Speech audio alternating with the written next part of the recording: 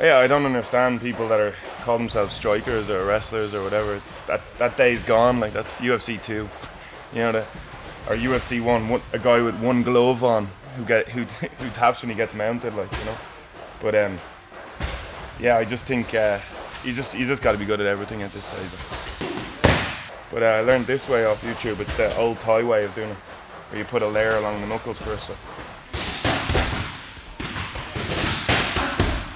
The first time in a while, I was like just really enjoying training, like really enjoying it. I was coming in on my own back, didn't have anything planned. I was just showing up to train, like, you know, and, yeah, putting in the hours. So feel good.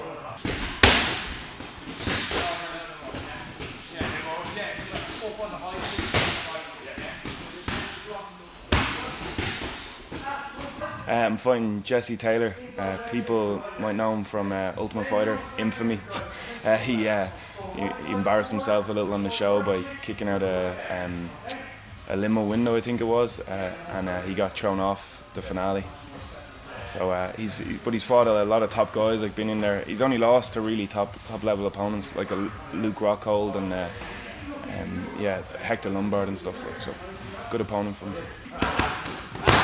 Yeah, well, like as we were saying, like I'm not going to give too much away, but like we all know he's going to try and wrestle, and so I've been looking at keeping at range. But I've been trying a lot of high kicks lately, but I've been mixing up. I've kind of been learning some kind of karate style kicks, like for mixing, like going from a teep to the body to a head kick, like it's called a question mark kick, so it kind of goes like that, and stuff like that, and then a double tap where I throw an inside leg kick and then go high with the same leg. Like. So mixing a lot of stuff up, but like it's going to be a scrappy fight for a round or two, I imagine. Like, you know, well, that's what I'm expecting. I'm expecting everything out of the guy, the best version of him. But like, I just think of too much from him. Yeah, I do. Like a few of us have different approaches, but like I like to watch like a lot of their fights basically. Like, and kind of me and John tend to formulate a game plan then based on what they do. But like I think anyone that's ever watched Jesse Taylor knows what's going to happen in the fight. He's going to come out and start shooting a leg straight away.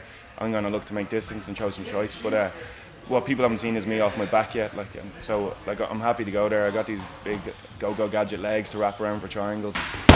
I'll finish him 100%. I want to make a big statement with this fight. Like, I don't want I've never been to a decision, and I hope I never go to a decision. I just want to finish the guy, and I want to finish him.